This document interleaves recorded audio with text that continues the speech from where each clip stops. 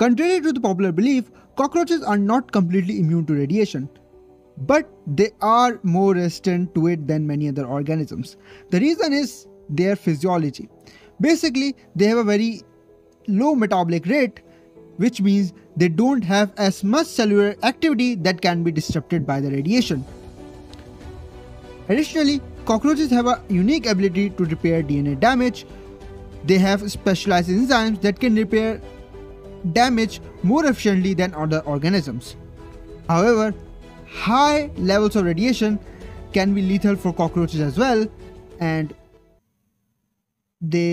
as I said above, they are not completely immune to it.